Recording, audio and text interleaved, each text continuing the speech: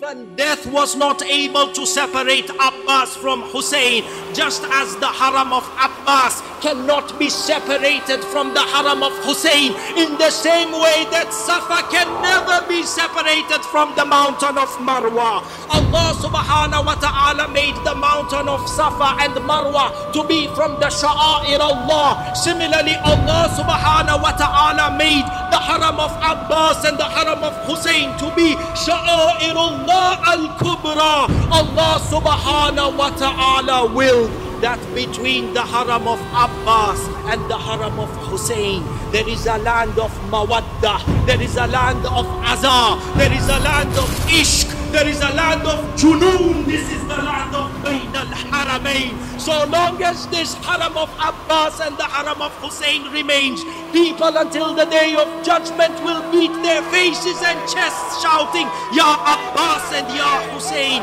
The divine decree of Allah is that from the land of Bayn al-Haramain, every time a tear is shed for Hussein, a tear is shed for Abbas. It is the divine decree that from Bayn al-Haramain, so long as there is a chant Ya Hussein, it will be accompanied with a chant Ya Abbas. The decree of Allah is that Abbas can never be separated from Hussein.